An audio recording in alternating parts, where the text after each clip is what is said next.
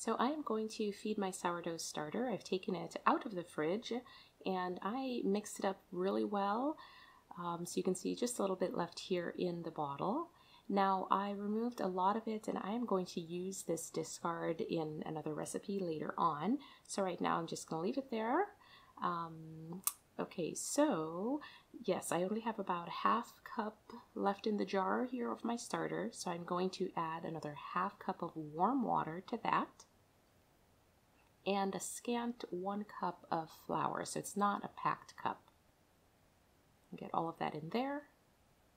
You can add more or less water, more or less flour. It just depends on the consistency that you're going for in your starter.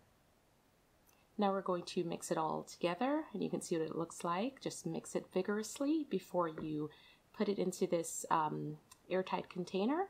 I'm going to leave mine here on the counter for a few hours. So it's been about 7 hours sitting out here on my counter. You can see that it is feeding tremendously and it has really grown in size. There are lots of bubbles. So that's it.